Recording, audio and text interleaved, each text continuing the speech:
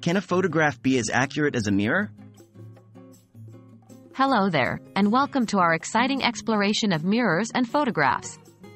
Today, we are addressing an intriguing question: can a photograph be as accurate as a mirror? Let's delve into this topic and discover the similarities, differences, and unique characteristics of these two mediums. What makes a mirror accurate? First off, let's talk about what makes a mirror so accurate. Mirrors, as we know them, provide a real-time, accurate reflection of whatever is in front of them. They are accurate because they replicate light as it bounces off the objects in front of them.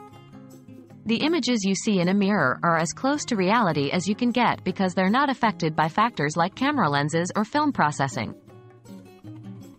How accurate can a photograph be? Now, onto photographs. The accuracy of a photograph can be influenced by a number of factors including the camera's lens, the lighting, the angle, and the photographer's intentions. For instance, a wide-angle lens can distort the edges of a picture, while poor lighting can make certain details hard to see. A good photographer can make a photograph look very close to reality, but it's worth mentioning that photographs are often used to convey a particular feeling or impression, which might not strictly align with reality. The mirror-photograph divide. But how do mirrors and photographs compare? Well, one key difference is that a photograph is a snapshot in time, while a mirror reflects the continuous, ever-changing present moment. Moreover, a mirror provides a direct, undistorted view, except for flipping the image laterally, while a photograph can be influenced by the factors we mentioned earlier. The human factor. Interestingly, when it comes to how we perceive ourselves, photographs might not be as accurate as mirrors. This is because we're used to seeing our mirror reflection, which is flipped compared to how others see us. So when we see ourselves in photos, it can seem off because the image isn't reversed.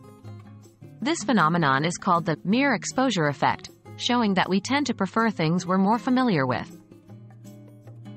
In conclusion, while a photograph can indeed be accurate and true to life, it's often influenced by numerous factors that aren't present with a mirror.